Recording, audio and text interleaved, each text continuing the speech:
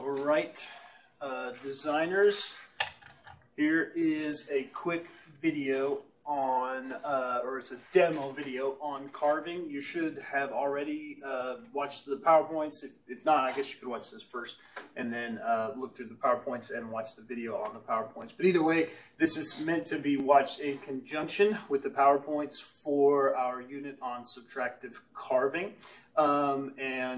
At the time that I'm carving this, we're working on non-objective carving, and we are in a middle stage where we are practicing carving away for the first time. We did a practice already with clay modeling. Now we're going to do a soap or wax carving. In this demo, I'm going to do soap because it's a little faster, but I have some wax here and some things I'm going to talk about. But yes, this demo is mainly focused on carving away. It should be kind of probably like your first project, certainly in this class, that's actually carving away. So let's jump right to it. So first off, let me talk about some things first as we get started.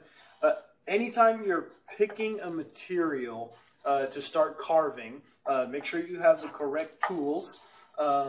Like for this class, I've recommended everybody grab this carving tool. It's one of the, I can't remember the model, but it's just from Hobby Lobby, and it comes with a bunch of different bits, scoops and blades and all different kinds of things, and they actually are stored here in the back. I don't think it's a super great storage mechanism, but it does do the job. And I'll take one out and show you here. So it's got kind of a little cinch thing. Here, I'll just start with the blade. And this is preferable to carving with an X-Acto blade because these are much less sharp. The blades aren't as big, and plus you have all the scoops and different things. So this is it's a chuck that you can actually loosen up. Sorry, and then it gives space so you can slide the blade in, and then cinch it down. Like I said, you could probably do all this with like a pocket knife, but it's going to be a little more difficult and a little more dangerous than just using this nice handy carving tool. Yeah, so you're going to carve with this. I have some tips on safety and how to use this here in a second. But what you're going to actually carve, like I said in this demo, I'm going to do soap. But you may be working with wax at home.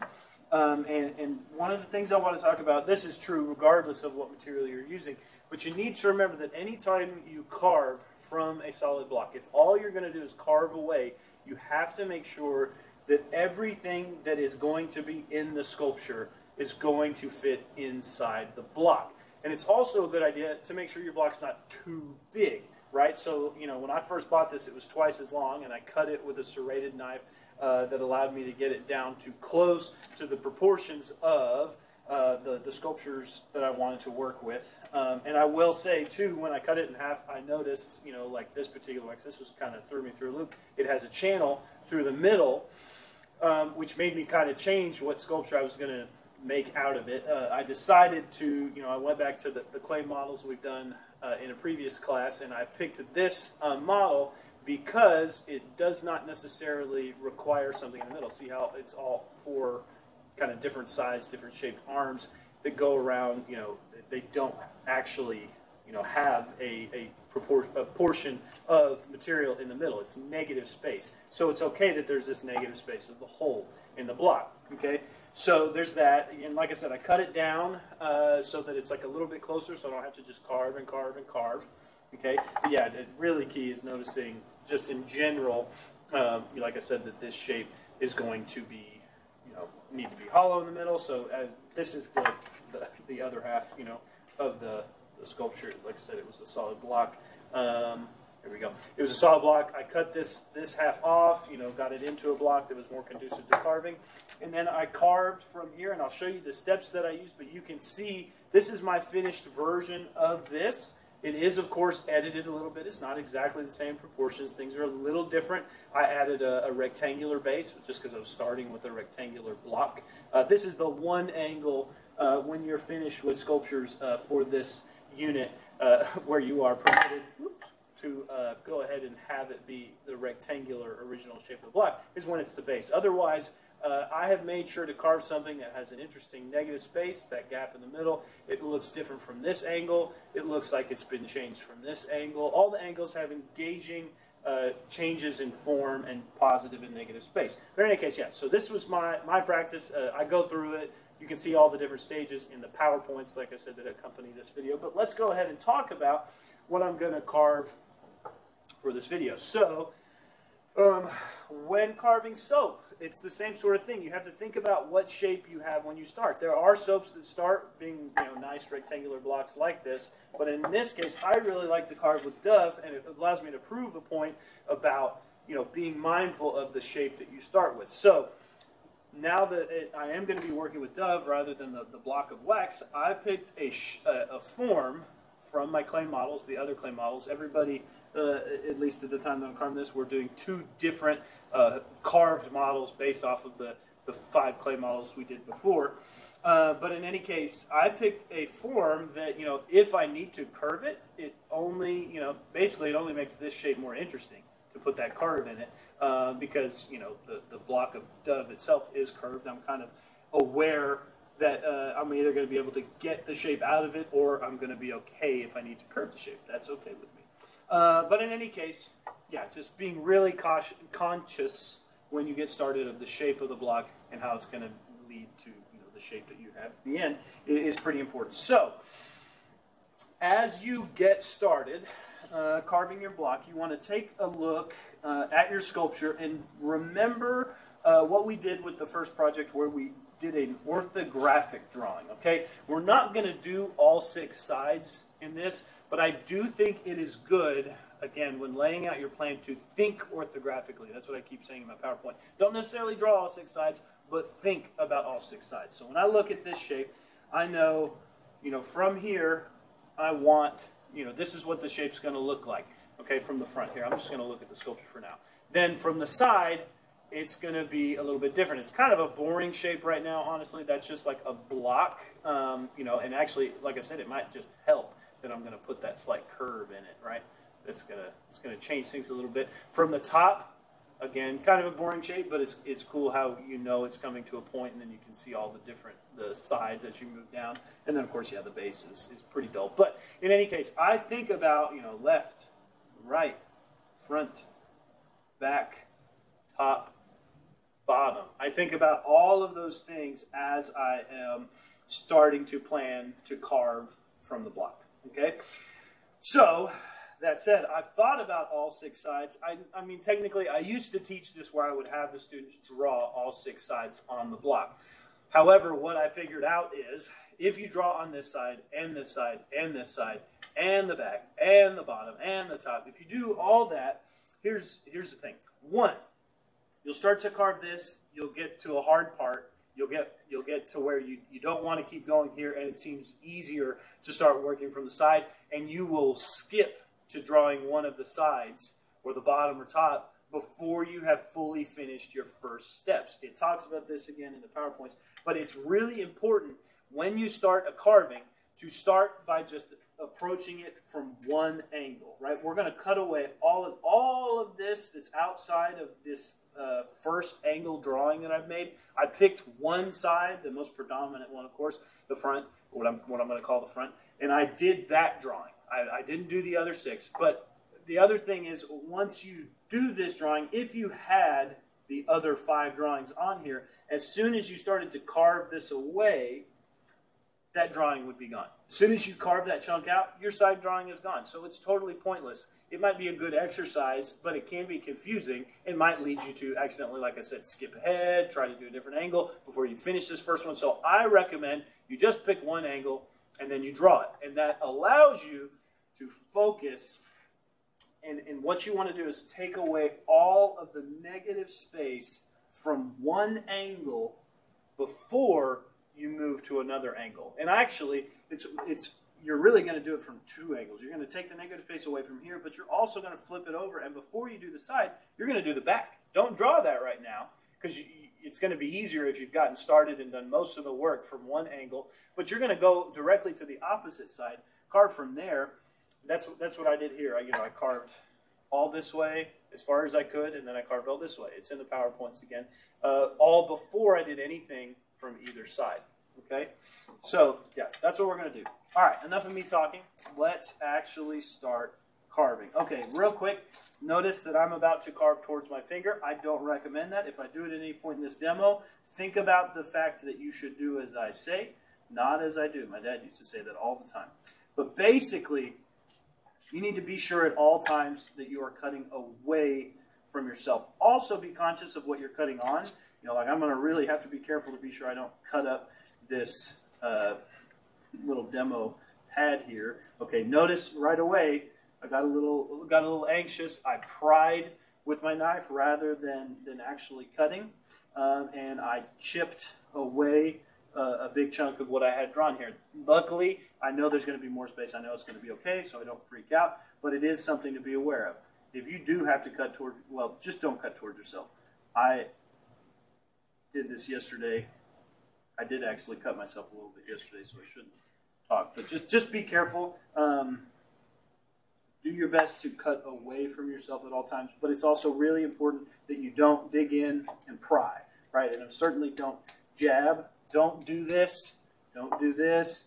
Don't just shovel and dig. You want to actually, see, yeah, that came off there while I was in mid-sentence.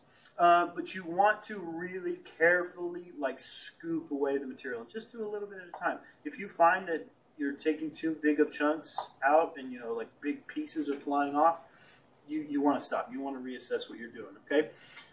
But you can see basically all I've started doing here is cutting, and it's hard for you to tell, but I'm making sure I'm just looking from one angle. If I do look from this angle, I'm making sure to carve only minimally, and it's just so I can see better, you know, what I'm working with. It's still not, it's definitely not to actually shape, you know, the form. Anyway, but see, so I'm starting to carve away. Also notice I'm really staying wide of my original drawing. Okay, that's pretty key as well. Sorry, I'm getting soap in my mouth. Washing my mouth that with soap. Okay. Just keep carving. If I figure out how to edit this, this is where I'll slip in a time lapse. Although honestly, this file's so big, I don't know if it will ever load on iMovie. So you guys can just kind of hear me musing about iMovie and photo editing while I carve. Notice still, yep, all from one side, all from one side, all from one and one from all. I'm going to try to get through this as quick as I can, because I know these videos are always massive. Be sure, at no point should you be looking at this side to start carving out shapes. One, because you haven't got a plan, which is a good reason why I said not to draw all the angles, but also just because, well, you will probably make a mistake if you do that. Just trust me on that. I've taught this project several years now. Now, what's actually interesting is I'm teaching you to carve this with the soap, and the green foam will actually be easier to carve as far as actual like pressure and movement.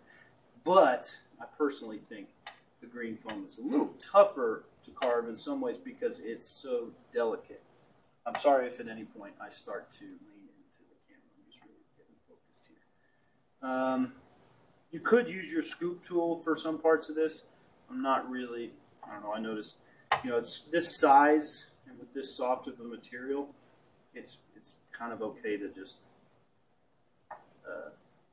use the blade. So I'm making sure we're still recording here. Recording is in progress. Good. I hope everybody can hear me during all of this. It would really, really suck if I have to do a voiceover. Figure that out. I guess I could, at that point, like I said, just time lapse and tell you to refer to the PowerPoint. I don't know. I'm just looking for conversation filler here.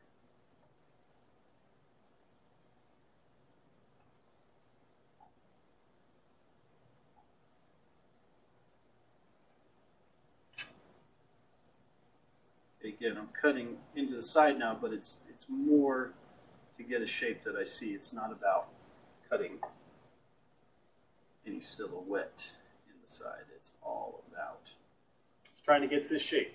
You guys seeing it? All from one side.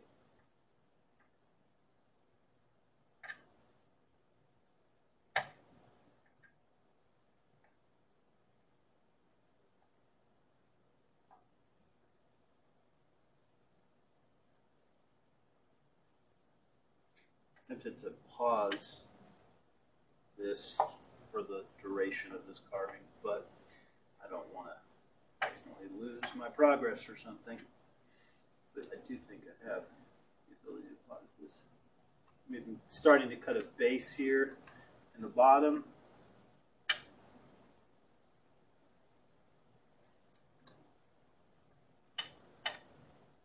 Okay, so good start.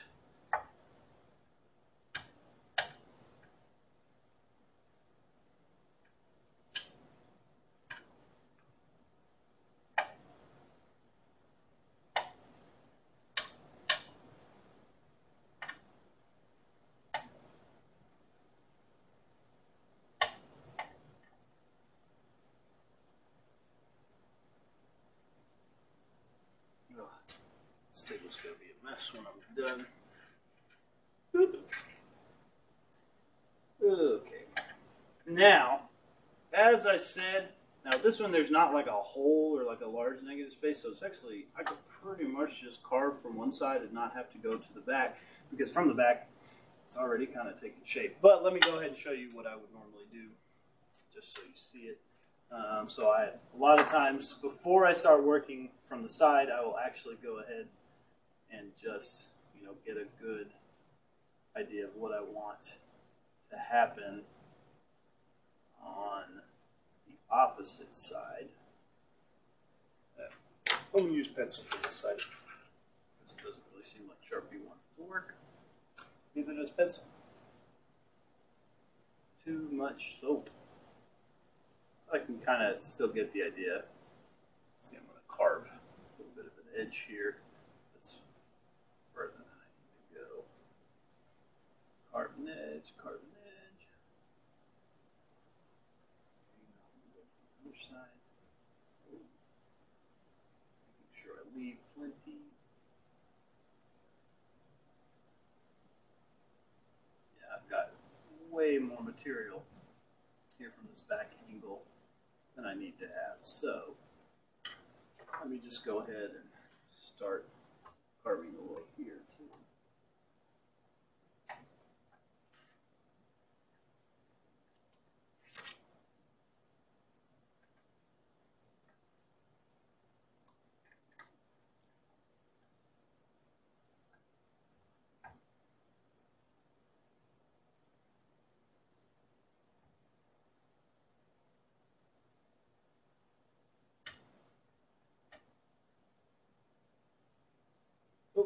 Got a little chip off again.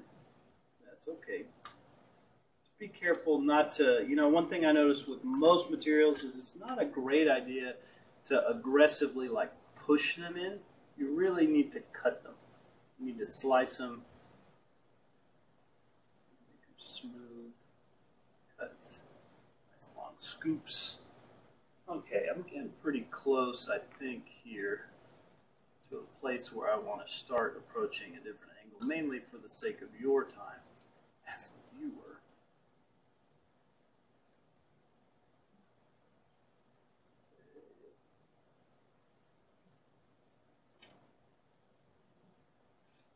Okay.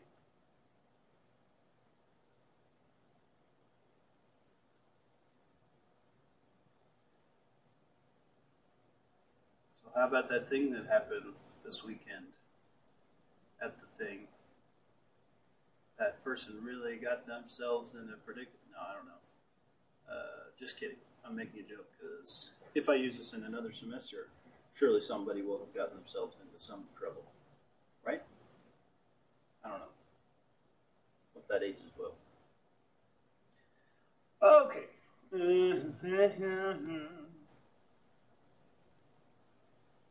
All right. Yeah. Time to move on. Okay. I think I've got enough to start carving. Like I said, I'm not going to try to go for perfect here in this video. I need to respect your time and allow you to kind of get started yourself. Okay, but I have got, notice, like I said, the silhouette carved all the way through. And I guess, you know, something I think you need to really think about that this image might not be giving you the idea of is just even things that are in the back that you can't see, like say in this practice one that I did, say that this piece right here was like coming out this way, and this one was coming out this way, right? Now, it may kind of seem like from this angle, you only really need to worry about this front one, but if you really think of it all the way through like a full silhouette, you still need to leave material for this one, okay? So just don't forget that you're carving all the way through the shape, okay? So, anyways, that gets us to carving the side. Now, let's go ahead and draw orthographically from this side. What's good news, this isn't very complicated, but you'll notice really quickly, as soon as I start carving, the majority of what needs to be carved away, which is stuff from the front, all this drawing that I did from before is mostly gone anyway, but now it's really going to go, okay? I'm going to now start carving away the negative space of a silhouette from this side, okay? So, you'll start to see it take shape a little bit more, like from multiple angles. And like I said, it's kind of cool. See, boom, that front drawing, toast, gone. Okay, but you'll kind of see,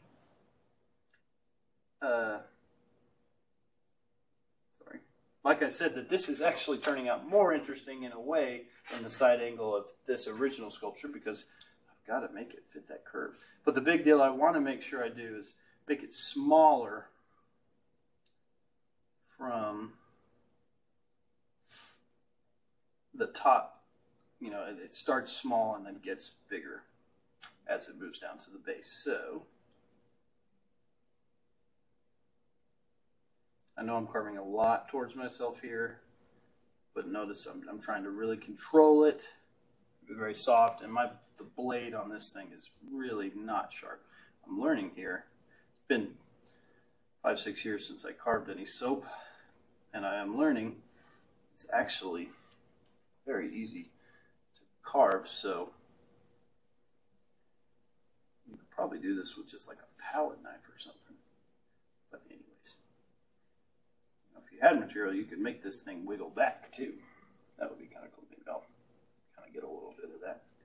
Okay, but see, I'm starting to take the shape, and I know it's weird. You're watching me do this from all kinds of goofy angles because I'm trying to hurry. That's the main reason.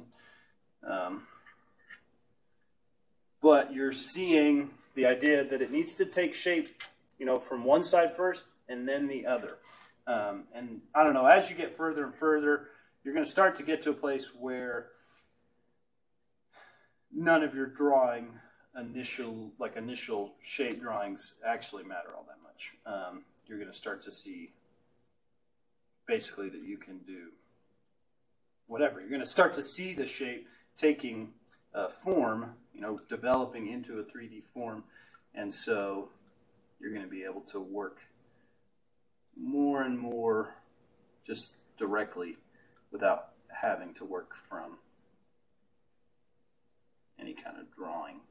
Okay, starting to see it coming along, getting rid of the doves, cutting the dove out. Boom.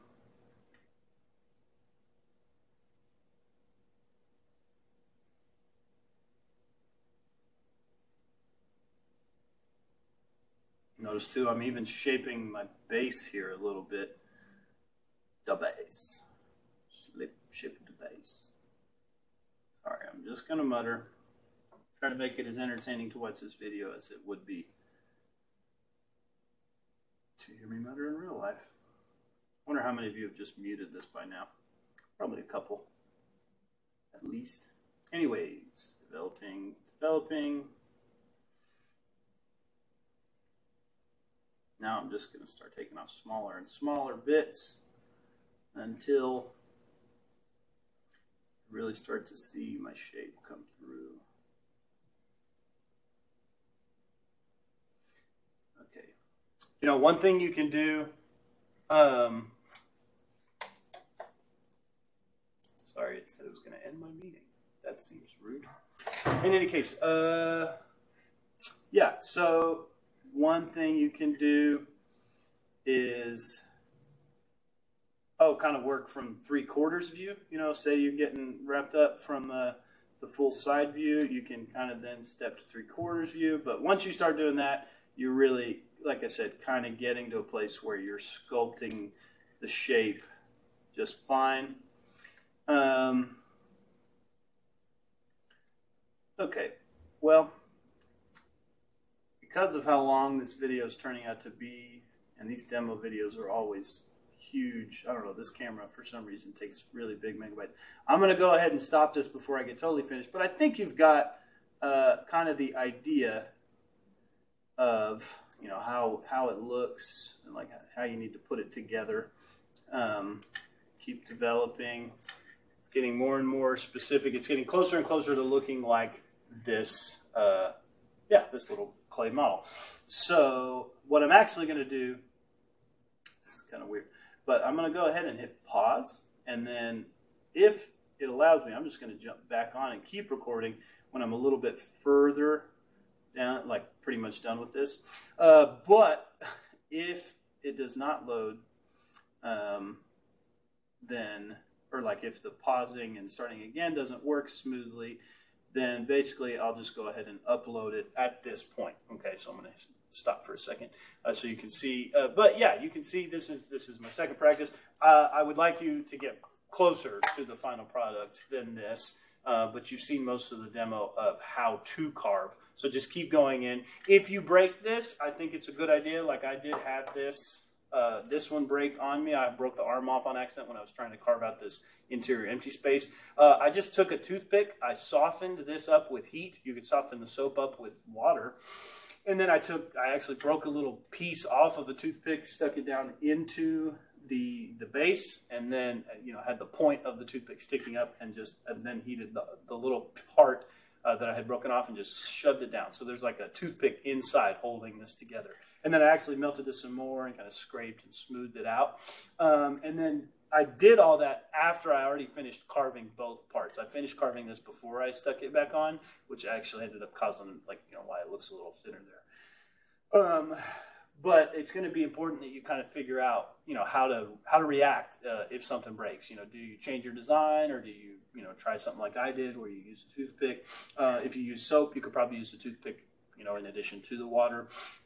Whatever, but you need to kind of think about that. Make a plan for what happens if it breaks or just starts to go off the path. That's part of the reason we do these non-objective sculptures, is because we can adapt a little better. But in any case, I think that ought to be good enough for you to get started if the pausing thing doesn't work, on my recording here. But I'm trying to think of the last thing I was going to say. When we do the floral foam next week, you can use your bamboo skewers from way back. If in this course we use bamboo skewers, just like those little grill skewers that you use for making kebabs and stuff. If you still have some of those from working in this class, or you can go get those at Walmart. And bamboo skewers, much like toothpicks, can work as little stints that you can put inside of the floral foam, and then just use Elmer's glue. But in any case, yeah, the final product when we use the floral foam is going to be painted, so keep thinking about all that. Keep making sure, when you're done with your carving, that it's interesting negative space, that it's cool from all the different angles.